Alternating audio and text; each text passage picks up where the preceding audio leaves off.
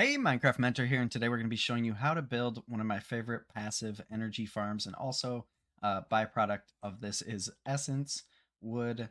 If you don't burn it up, you'll have sticks, plenty of food from the apples, and also sludge. So it has a few byproducts from this one if you want to use those, but you don't have to. Let's get building this thing right away. So I pre-built this 4x4 standard farm. You don't have to have the open or the middle block open because we're growing trees, so we don't need water here, but all we're going to do is come right here underneath, one block down from the dirt, put in your plant sower, and then decide which direction you want to put in your plant gatherer. So the plant gatherer is just going to pick up your trees for you, and I'm going to have it facing inward like so. Next, we want to upgrade these a bit, so we're going to put in tier 4 range upgrades. So if we show the working area, it's the perfect size for this farm. You're going to do the same exact thing for the plant gatherer. We are also going to put some oak saplings in there. So put our tier 4 in there. Notice they're not powered yet. We're not going to hook them up just yet. So from here, we do want to do a mechanism or some sort of pipe. I'm using mechanism because it's my favorite. Down into any size black hole unit. And the reason for that is because if you use the push-pull feature here, it's not actually going to push items in here beyond 64. So it detects the inventory thinking it can only hold 64. So you need this pipe in between the two. And I just configured this one to pulling items from here. So any logs or anything is going to get pulled out. Next, we're going to bring over our piping, a few kind of lined up with the farm here.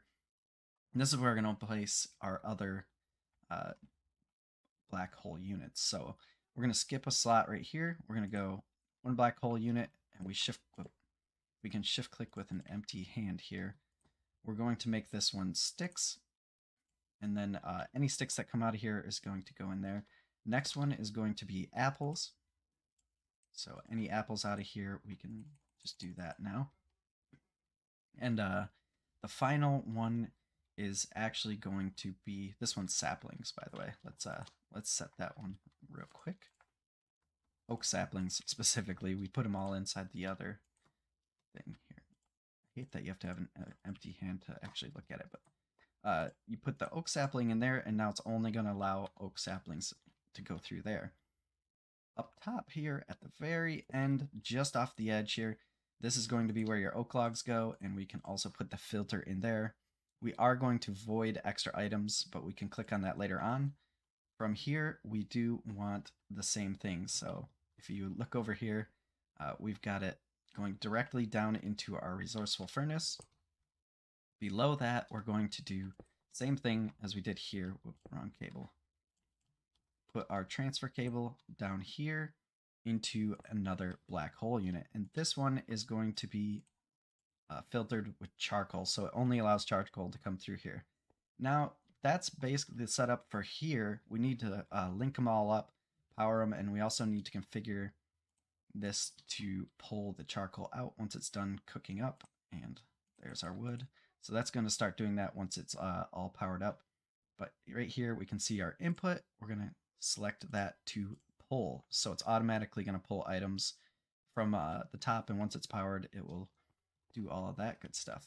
Next, we want to take our saplings and run another cable or another basic logistics transporter. Set that to pull items out of here. So it's going to pull your saplings out, refill your sower, and then we can get rid of that. And we're just going to run a power cable down below. Now, the power cables are kind of subject to wherever you want them, really, or wherever you kind of like having those. So right here, we have two different things. We have a resourceful furnace, then we have culinary mycelial generator. We're going to place that under our apples, and then we're going to set it to pull the apples out. So whenever you get apples out of the farm, it's going to convert that into energy, which is super useful. And if you ever get a backlog, you've got a nice little food source here, right? The other one, we're going to do furnace. So we want it to burn our furnace or burn our sticks off. Same thing. We're going to require it to pull the items out, and we're already starting to produce a little bit of energy. So what we do with that energy is actually, this is done here. We don't need to do anything. We can either connect it in from the bottom. I'm going to connect it in from the back, actually. So We're going to go up one, and that's going to be able to power our plant gatherer from the side. And then from the backs, it's going to send energy into our plant sower. So you can see it's already starting to work.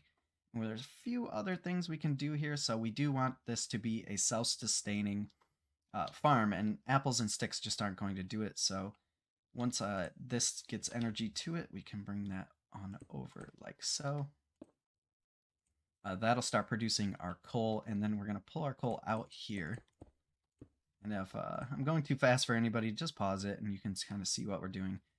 Right underneath the farm, we're going to place down 6 mycelial generators. So I do 6 because I want a backlog of charcoal and stuff, but you can put more if you want to produce more energy. So from here, we've got all of those out, and it's as simple as going like so, and that's going to start sending your charcoal once it's produced back into here, and these will eventually fill up on their own. It only does one at a time, and then we're going to pull the energy from these. You can decide where you want to hook it in. If you want to do here, it's pretty straightforward. I like this little setup right here. It's clean and it's close by. Finally, let's come over here and grab our ultimate energy cubes. And super simple farm if you just know the basic mechanics of it. It doesn't have to be in this particular shape. It's just you have to know where to send the items and how to process them. So we're taking our wood, which only produces 300. Well, they both produce 80 RF per tick in here, but the charcoal lasts 1600 instead of 300. So it's worth processing it into a different material, basically. So finally, we do want to collect some of this energy. It is considered a infinite energy farm because the trees grow, the trees are turned into charcoal, then you put them into your furnaces, which converts it back into energy, and it runs this thing completely self-sustaining. You never really have to pay attention to this thing again. And as you can see, we've got our saplings. Eventually, this thing will fill up, and then your saplings will back up in here. So we do want to shift click and click the void extra items. So once this thing reaches 2,000 items, it'll just void everything else out. So that way you don't get a backup in here. That's the very basic farm to this. Now, if you do want to upgrade this thing and make it a bit faster, here's the different options you can do. One of them is just to put a furnace here, then throw down some things so it's doubling your coal production. The other one would be to add more mycelial generators. And finally, off to this side, I like to sometimes run a power cable. And then we're just going to throw in a fertilizer right here, which if you grab the plant fertilizer and then some fertilizer, that's going to make your trees grow super fast, which is like a hyperactive mode almost.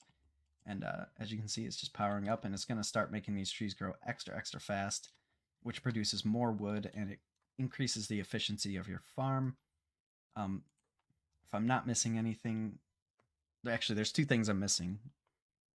Sludge is going to build up here. Normally, I don't do anything with the sludge because it's not really affecting the machine that much, but you could put a sludge refiner next to this and power that with these cables here.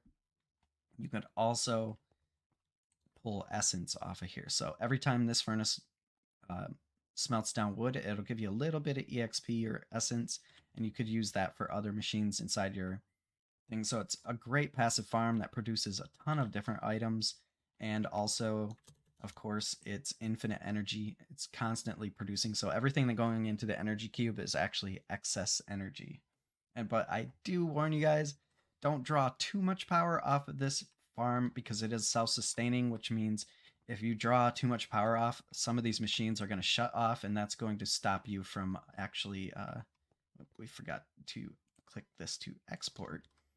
So it'll shut off all these machines and it'll stop working, but now it's finally working properly now that we got that little step we forgot about, and it's cooking up our sticks, cooking up our apples, wood's going over into charcoal, and that's pretty much it for this one. If you found it helpful, like, comment, subscribe.